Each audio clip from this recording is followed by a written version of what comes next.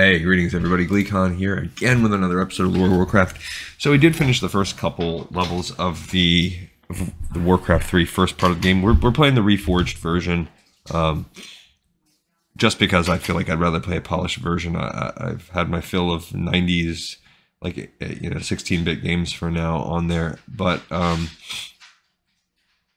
I think for the most part, that's not going to affect the story, and that's the other thing. The point of doing all this is we're doing this all for the story. And however, we got to the point where the orcs are going to Kalimdor, which we're not going to get there lore-wise for some time, because technically that happens while they're sailing across the ocean. The entire orc human campaign basically goes down. So even though that's played out of order in the game, from a lore perspective, we need to do a lot of other stuff first. So stay a while and listen to this one. It's the Ravages of the Plague, and we're going to see, I guess, what's happening as the orcs set sail. Though the Horde was still roaming Lordran's countryside, okay, so that's, I guess, so we're not even set sail yet. Tyrannus Menethil could no longer ignore the plague. He knew that the Kirin Tor was sending the sorceress Jaina Proudmoore to investigate the disease, and he thought it would be wise to aid her. The king dispatched envoys led by his own son, Arthas Menethil. They would accompany Jaina and search for the plague source together. With any luck, they would find a way to stop the disease from spreading further. Okay, so we're a little behind. We should have read this one probably before we read the last last Arthas and before we did all this stuff. So we're catching up with this one. Despite the grim circumstances, Arthas and Jaina looked forward to spending some time together. They had ended their romantic relationship, but they still harbored feelings for each other. They didn't yet know that this quest would destroy what remained of their youthful innocence and change them both forever. Crossing into the Eastfield was like stepping through a portal into another world.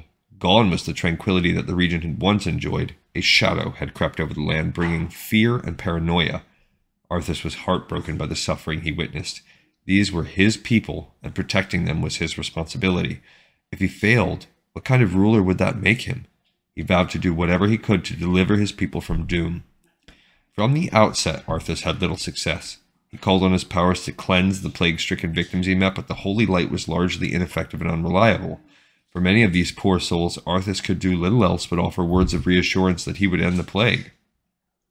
As time passed, Arthas and Jaina unraveled one mystery after another concerning the plague, and each revelation was more troubling than the last. The affliction was being transmitted across the region through grain shipments from Anderhall. Even more unsettling was the discovery that the plague didn't simply kill its victims, it raised them into undeath and turned them into shambling corpses. Arthas and Jaina saw these monstrosities firsthand. They were forced to fight their way through the tide of walking corpses that surged over the countryside. None of this was happening by chance. A human cult led by Kel'Thuzad was responsible for the plague's spread, and they had an army of undead at their command. An army called the Scourge. Discovering that humans were behind the plague stoked the fires of Arthas' rage. He channeled his fury into the quest to hunt down Kel'Thuzad and his followers, eager to make them pay for the innocent lives they had destroyed. In Anderhall, Arthas Menethil would have his chance. So really a lot happened there. Finally, the sheets are lifted back, or the curtains have been pulled back, and they now know where the plague's coming from, what the plague has done, and ostensibly the figurehead that's causing the plague, although they don't know the deeper meaning behind, or the deeper person's pulling the strings. And we're going to move forward into a showdown with Kel'Thuzad in his human form. All right, so this episode's in the pipe 5x5. We'll flesh that out with some other lore on the side coming up real soon. I thank you so much for watching and listening, and I will see you next time on Lore of Warcraft.